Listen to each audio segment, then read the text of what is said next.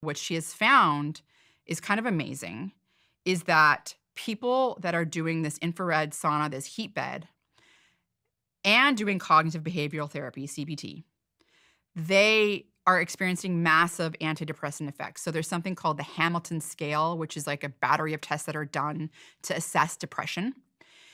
And just to give you like some sort of basis of like, if there's something considered clinically significant, then you have like a 3-point change on that scale. Well, essentially, this infrared sauna plus the cognitive behavioral therapy improved the Hamilton scale, assessment by 16 points. And these are people that did 4 or 8 rounds of it. So it was over the course of either 1 month or 2 months. Some people just couldn't finish it because it is pretty intense. Like you're heating your body up quite a lot, and you're sitting in this, infrared sauna for over an hour, and it's pretty intense.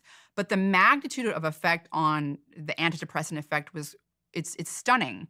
And this kind of all stems back from her mentor, Dr. Charles Raison, his research that was essentially like an infrared sauna. So he did something, this was, back in 2016. He did this study where he put people in this sort of infrared sauna-like thing, and it elevated their core body temperature, again, by about 2 degrees. They're people with major depressive disorder. Or he gave them a sham control. So it was kind of hot, and people were thinking they were getting the treatment, but it was actually a placebo, okay? It was enough for them to think they were getting the treatment, but it wasn't elevating their core body temperature enough. And they did 1 treatment of this, okay?